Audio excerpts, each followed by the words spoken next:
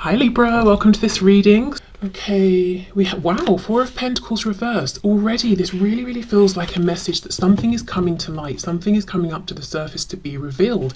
We had the slip about detectives, we've got this message about a repetitious or recurring message that you're hearing or thinking inside your own mind. And I think for many of you it will feel like it's coming from within. And then the Four of Pentacles reversed, which is a releasing, it's an opening up, it's a letting go of something that we've been holding on to tightly, usually because of fear. We have the Page of Cups reversed, so this could be talking about a message I'm hearing that was in the wind. So someone could have sent you a message and for some reason it genuinely didn't get to you. Maybe there was a problem with your network, their network. If it was something in the post, maybe it's just, I don't know, gone somewhere and someone's only just found it, or maybe it was misdelivered or something like that. So that could be arriving. We have the Wheel of Fortune reversed, Sagittarius energy there. It feels like something that you've been wanting to know, that's been trying to find you as well. It just hasn't been time up until now. I don't know why I've got so many cards in this deck that are flipped around, but whatever. Nine of Cups reversed with the Moon. Yes, Pisces energy there. Yeah, something you've been longing for, wishing for, waiting for, but you know, with the Moon, it's almost a feeling of maybe I can feel it around, I'm wondering where it is, when it's coming in, I'm not, you know, seeing any visible signs outside of me, but I'm feeling very intuitively that this isn't something I'm making up, that this is coming. So it does feel like some sort of communication, whether it's going to be your person of interest here or whoever, you know, if it's someone you're in a relationship with, that they might say something to you or hand you something that's around and to do with communication.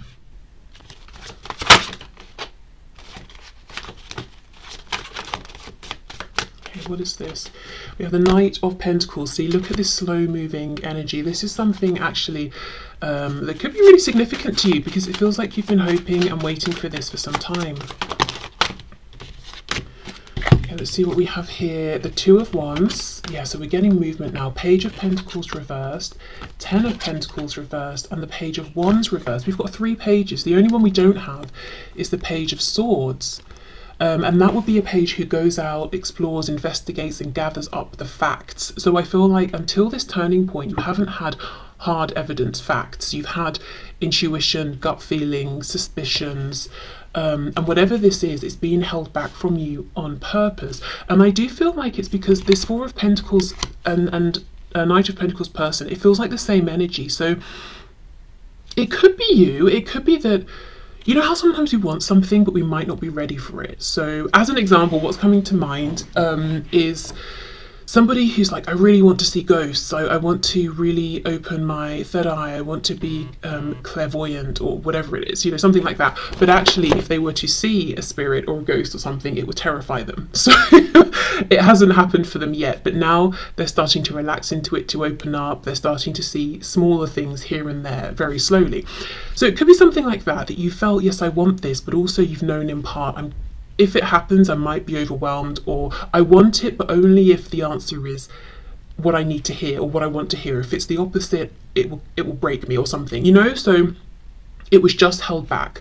If this isn't your energy, it's the reason this has taken some time is because whoever this is, so obviously the person of interest here that you're interested in, they've taken some time to get to a particular point. It could be they've been overcoming some fears. They could have been working on something practical, home, finances, something like that, with it being Pentacles. So they may have literally been building something up, some resource, but they've needed time to get to this point. Okay, so Two of Wands, are we going to leap off or not? Page of Pentacles reversed, Ten of Pentacles reversed, Page of Wands reversed. This feels like news that could change something quite big. It could change a relationship, whether it's one you're in with this person or relationships outside of this connection. It could change up something to do with work, where one or both of you lives, or if you live together, you know, the home that you live in.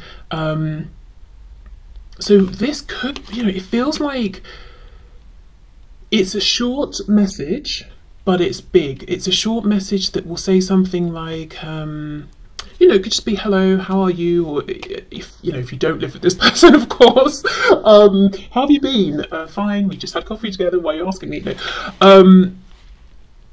but within this message, they're saying, by the way, I got divorced, or if you're in a relationship with this person, do you think we should move house? Do you know, we've always talked about going to live in Japan. Should we look into it? Should we make it happen? You know, it's a short, quick thing to say, but the implications are pretty huge. And the reason it hasn't happened till now, like I said, is because one of you has needed time to either be prepared to hear this, receive this, and to be okay no matter which way it goes, or if whoever's, you know, this person, if they're delivering this message to you, they've needed time to get to a point where I think, you know, either emotionally they felt strong enough, or practically they had the ability to back up and take action on whatever they're offering, saying, or suggesting here. So that's pretty exciting. It feels like there is something coming in that's, you know, in your opinion, is long overdue.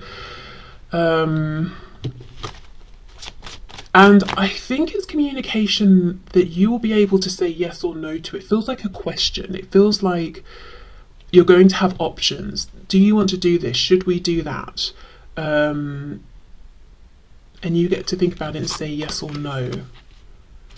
Let's see, is there any other reason why this is coming through now? Why has this been held up? Anything else? I'm looking particularly at this Wheel of Fortune reversed. I feel like there's something more there. Nine of Wands reversed. Yes, absolutely. So same message. There's been resistance that's no longer there now. Not resistance towards one another, but resistance either, you know, something that's been triggered within, something in the surrounding circumstances. But we're ready now. We're ready to deliver this message. We're ready to hear it and receive it. It feels good though. It doesn't feel like it's, I mean, it might be scary. Like if you're moving country or home or something, yeah, sure. That's scary, but exciting if you're moving by choice. It doesn't feel like it's inherently bad news or anything. You know, with the Nine of Cups, it feels like what's been disappointing is waiting for this. But it's something that's wanting to be shared, something that's, well, that doesn't make sense. I wanted it to make sense because I'd already started, but it doesn't. It's something that this person's wanting to share and you're wanting to hear. And the reason I feel they're the ones speaking this information and you're receiving it is because I feel this moon energy is very much you. And this is kind of a receptive, I'm having to wait, I'm looking for the signs kind of energy. And of course, with this clairaudience, you know, we're hearing something, we're receiving something. Great, so let's put these to one side and let's move into a general message. So in terms of the new energy, what is coming through? Let's have a drink as well. Okay, so let's start with this crazy Moonology card. So with a North Node and South Node, we could be looking at something around work, life purpose, making a really big career move that feels kind of scary, very different to whatever was happening before or with studies. Okay, so South Node, don't let your past hold you back. The South Node, like the North Node, is a karmic point, but it's opposite to the North Node and relates to the past, perhaps even to past lives. Whatever you're going through and whatever you're asking about, there's a chance that age-old programming and conditioning is stopping you from achieving all that you might. And where it says age-old here, I actually wanted to read it as old age. So whatever age you are, you know, even if you're 20, there might be something in your mind that's saying, I am too old to make this change. People at my age don't make this particular change in life, whatever that change is pertaining to. And the message here is saying, don't let that programming hold you back. How do you feel within? What do you think of your own specific practical situation? Can you make the change? If so, that's all you need to be concerned with.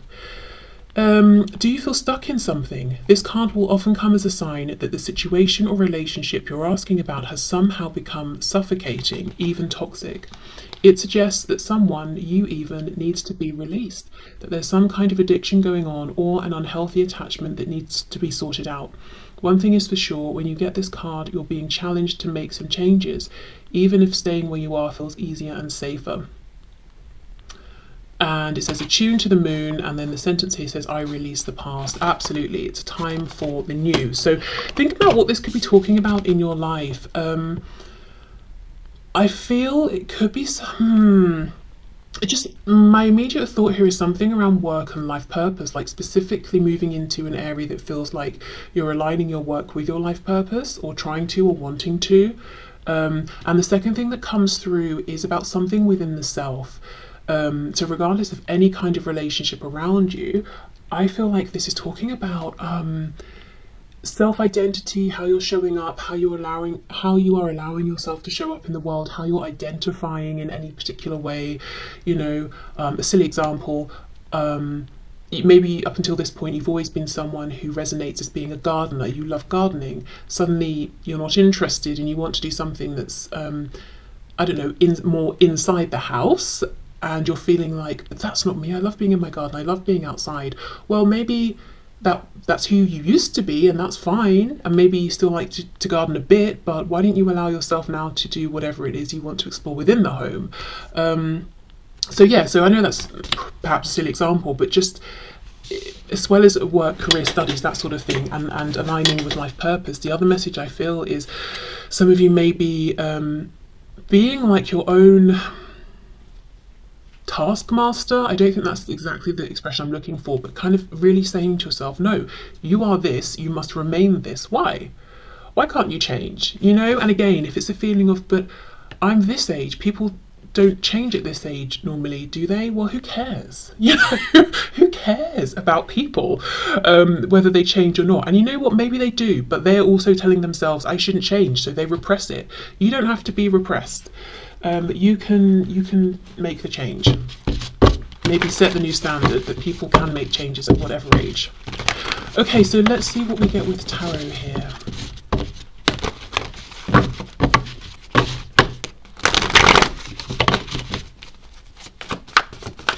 Okay, so what's the new energy, please, coming in for my viewers? Any areas you want to bring forward in particular, please? I'm hearing something about Garfield. That's a cat, right?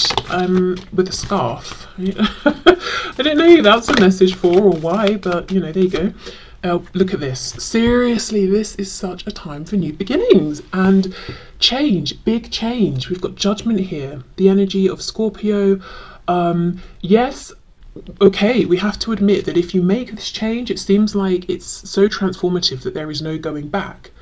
But why would we want to go back? Because it feels like you're making a change that's going to feel better, more in alignment. And if at some point in the future this isn't in alignment, you'll make another change, but it will still be pushing you forward. There's no going back, and going back is not even, that's not wanted, that's not the goal. With my gardening example, if you want to go back to gardening, okay, you will, but it's still in the future, it's still moving forward, it's not going back to gardening at this point. Maybe you'll have a new garden, you know? Okay, and once we hear that call, really, with the judgment card, we can try and ignore it, but it will just get bigger and bigger and bigger inside of us. So yes, it might be scary because it's a big change, feels pretty permanent, things won't be the same, but that is good. They will be better, so much better.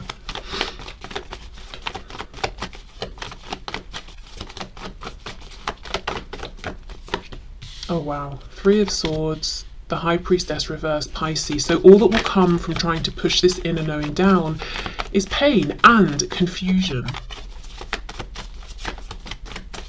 So if I'm getting a specific message for someone, that if you're thinking, you know, I don't know what to do for work, or I don't know what to do for this or that, and you're thinking, the reason you can't come up with the solution is because the answer was the first one, it was the obvious one, it's the feeling. But maybe you've overthought it so much, or you've tried to rationalize it so much that now you're just completely lost in your thoughts, it's not making sense. So go back to that first impulse you had when you felt this desire for change. What was that, if you can remember it? Did you journal about it? Did you write it down? Did you speak to anyone? Okay, yes, Page of Pentacles. It feels like a starting again in some way. That might be how you're thinking of it, and that's pretty terrifying, especially if you already were at the position of, say, a King of Pentacles. And again, this concern about age is coming up, whether you're 18, 28, 48, 98, there's just a concern about age here, and saying, it would be foolish of me to begin again at this point in my life.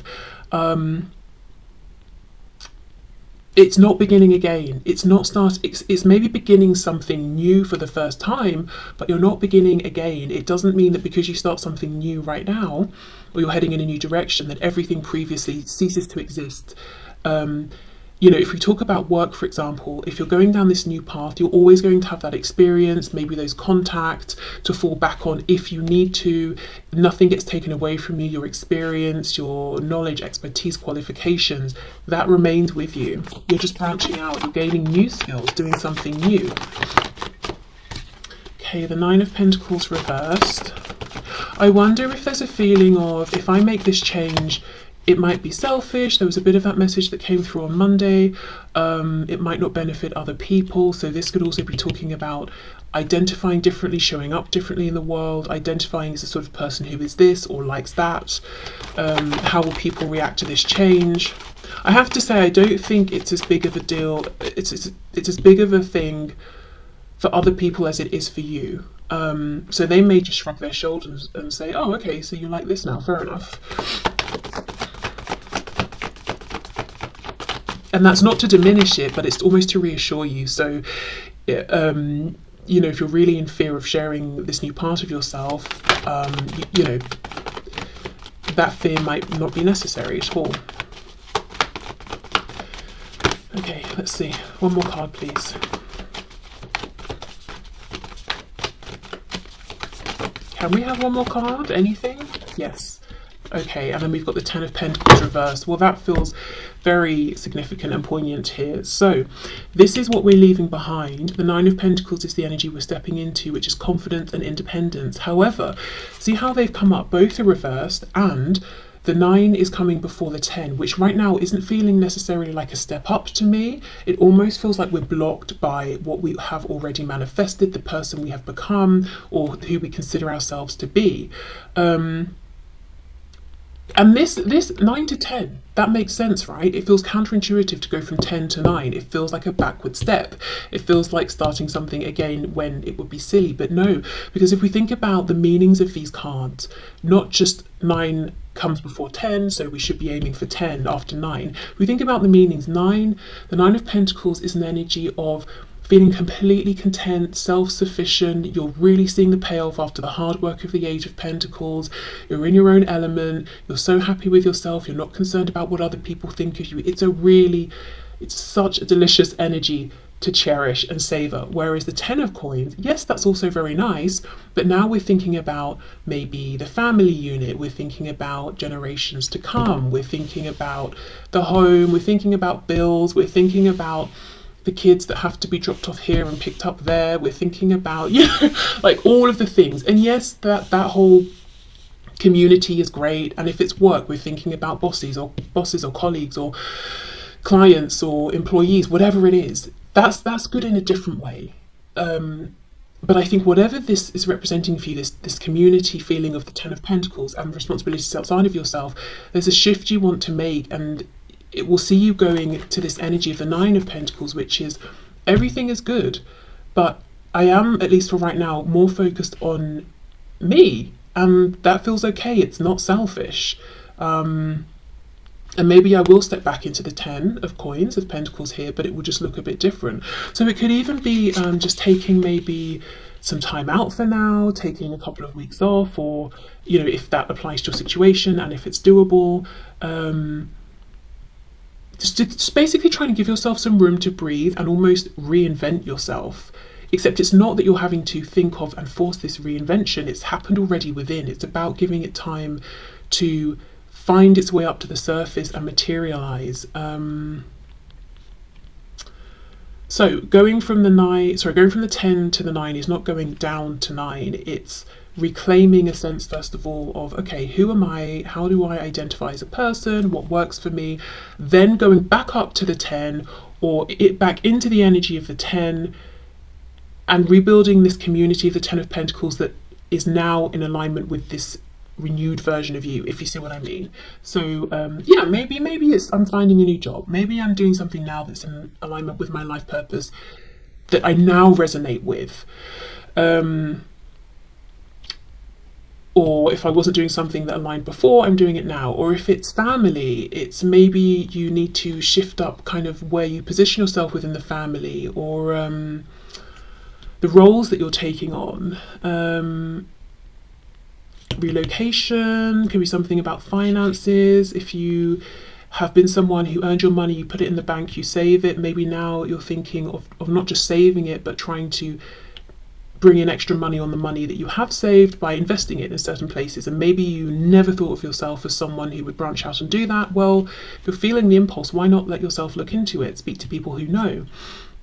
So those are just some examples, but overwhelmingly the message and feeling here is, you know, if this message is resonating with you, you know 1000% there's a need for you to release something and allow yourself to grow, literally spread your wings, reinvent yourself.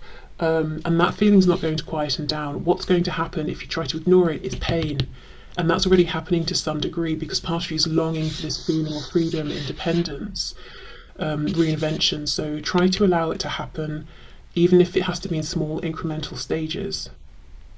Maybe it doesn't. Maybe you can just say, that's it, you know.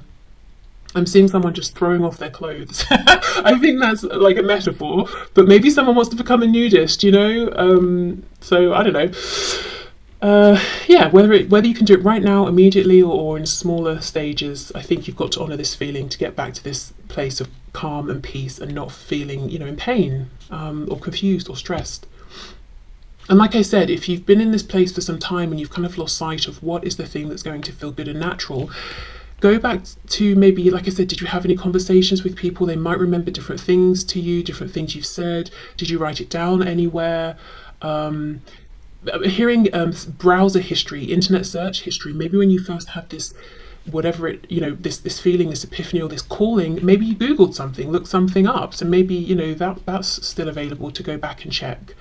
But yeah, okay, so thank you for watching. I hope this resonated. I hope it helped. I'm wishing you the best of luck with this change, because it feels so exciting. I'm excited by it.